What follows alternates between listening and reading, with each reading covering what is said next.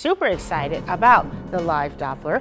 You guys have been working on it, getting it set up and getting it ready, and it goes live. That's the countdown. Yes, tomorrow we are going to have the radar up, and seeing inside the storm, we're basically going to explain everything that we've been working on over the past several months and all the investments that we've made, not just for you, the viewers at home, but for the state. And we're going to share that information with the National Weather Service and all the emergency managers. So it's really a team effort here. Right. It's like one of those. It's kind of a big deal. Kind of a big deal. Kind of a big deal. So if we all look a little tuckered out, it's because we're excited and we can't wait to show you guys what we've been working on. That's gonna be great. So we do have some storms out there right now, and they are still out to our north and west. So let's get right to it. We're tracking them on radar. The yellow box you see there encompassing the entire state of Arkansas, that's a tornado watch. Now, there has been a little over a dozen tornado warnings since early this morning that have been associated with this line of storms, but they expired and there has not been any confirmation of any tornadoes. What there has been confirmed is several hail reports, over 13 hail reports and 9 wind reports. So this line of storms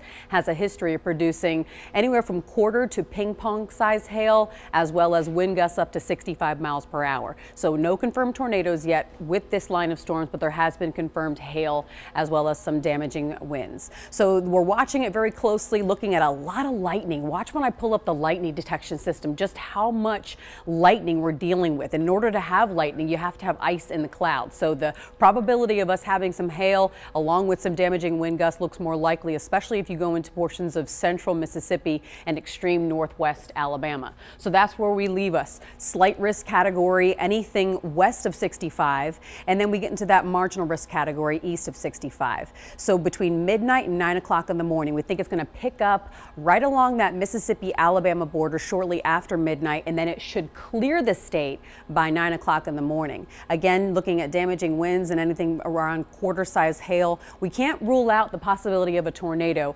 because it's still spring. There's plenty of cold air. The weather features are there. We really have to monitor how this weather evolves throughout the day the closer it gets to our state, which we'll be doing. So these are your primary hazards: damaging wind and hail, again, midnight to 9 o'clock. So there's the front. It looks pretty on point as to where the storms are now. So we're going to go with this model run.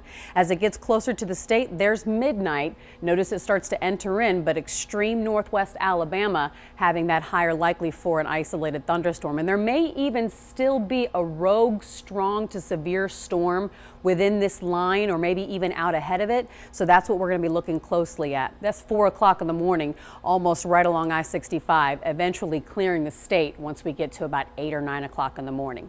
Here's your 7-day forecast. 85 your high today. Storms in the morning starting at midnight across the state and then clearing out, and then more weekend storms ahead as well.